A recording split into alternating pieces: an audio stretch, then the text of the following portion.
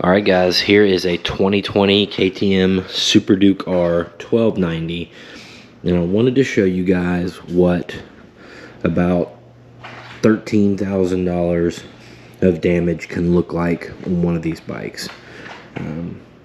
The rider hit a deer on this one.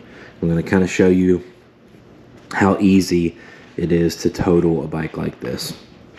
So it looks like to us the deer just hit right here, like the wheel went under it. So naturally he broke the headlight, broke the front fender, broke both of the shrouds. That stuff's all destroyed. It slid on this side of the motorcycle.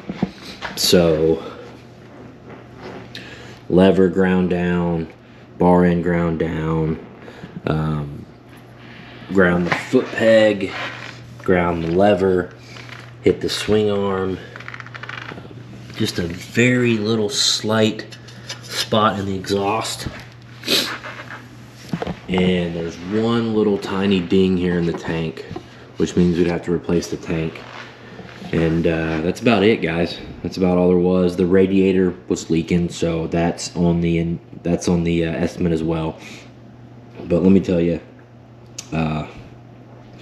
the exhaust, the header into the cat on the 1290s is $4,300. So that alone is a hit. That swing arm right there is about $1,300. Another hit. The headlight is about $1,000. And then once you add up all the other little stuff, and I think we put on the estimate 10 hours labor, because it will be quite the job to replace that swing arm and the tank. It's some time consuming stuff. That's not even, I mean, this piece of plastic didn't even get damaged, so it's not even including that.